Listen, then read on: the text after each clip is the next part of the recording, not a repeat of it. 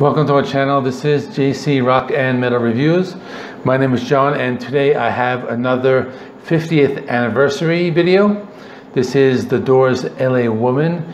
So before I begin, if you haven't subscribed, please subscribe. I do rock and metal reviews, rankings, and more. LA Woman was released on April 19th, 1971 on Elektra Records, and this is the last album to feature Jim Morrison, as he would die 3 months after the album's released.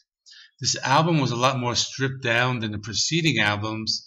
The album is more influenced by the blues and more reminiscent of their earlier work.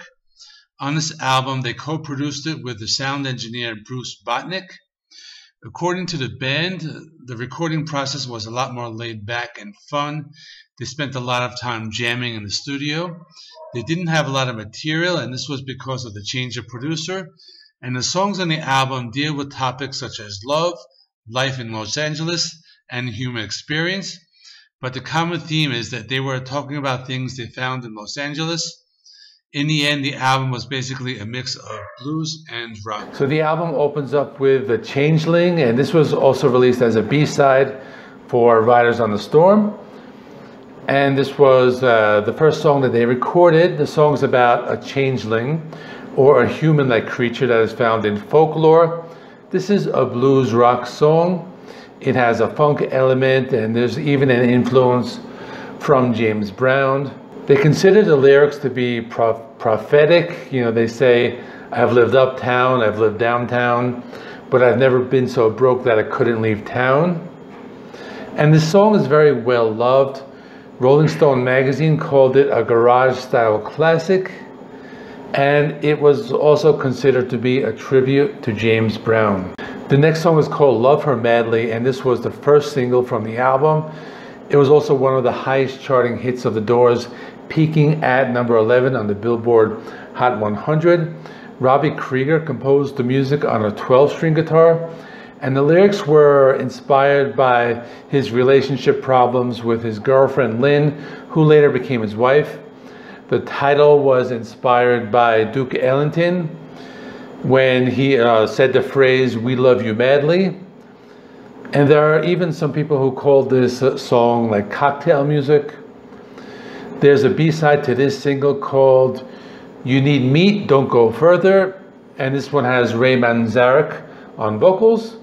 And this is also the only one that Ray recorded vocals while Jim Morrison was with the band. The next song is called Been Down So Long. The lyrics were written by Jim Morrison. The songwriting was by the rest of the group, and the theme of the song really deals with like depression and a few other things.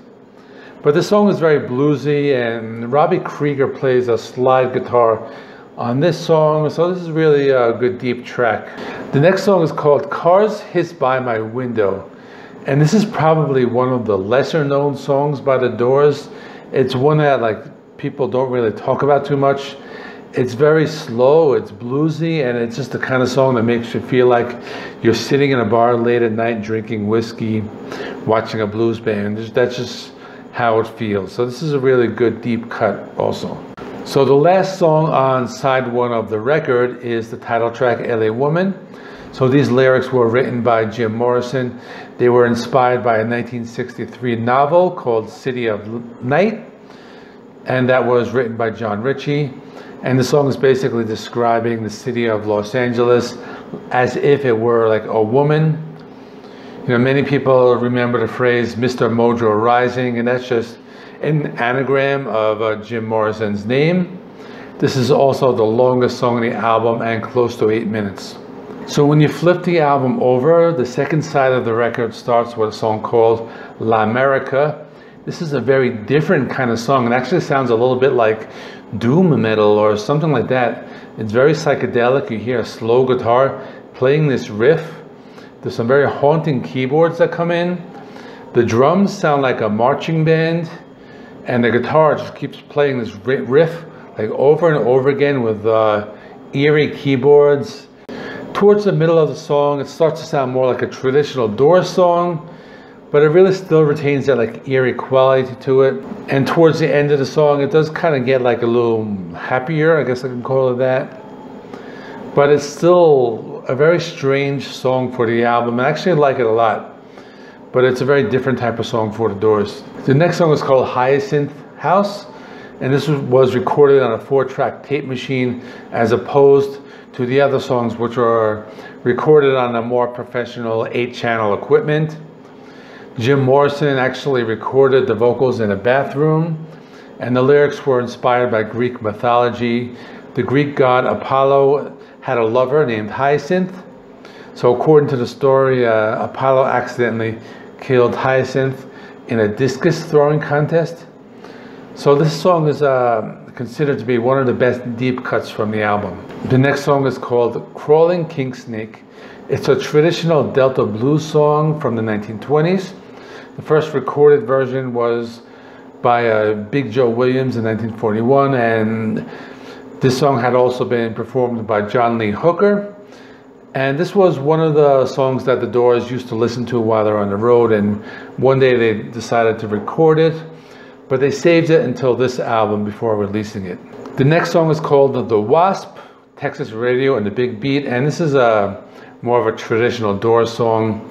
Jim Morrison speaks the opening verses, and this is just a really big like blues jam. In this song they uttered a line called Stoned Immaculate, and that line would be used as the title of a Doors tribute album that was released in the year 2000. That one had Aerosmith, The Cult, Stone Temple Pilots, among others. The last song is called Riders on the Storm, and this is one of the most well-known songs. It's a great song and a perfect song to close the album, considering that this is the last Doors song to feature Jim Morrison. It was released as a single. It reached number 14 on the Billboard Hot 100. And it is a psychedelic rock and a jazz song. So according to Robbie Krieger and Ray Manzarek, it was inspired by a country song called Ghost Riders in the Sky, a cowboy legend. And this is one of their most popular songs from their entire discography. So that is it. Let me know, what do you think of LA Woman? How does it stand up against the other albums in the Doors discography? The Doors will later release an album called Other Voices without Jim Morrison later that same year in 1971, and I will talk about that album when that anniversary rolls around. In the meantime, thanks for watching.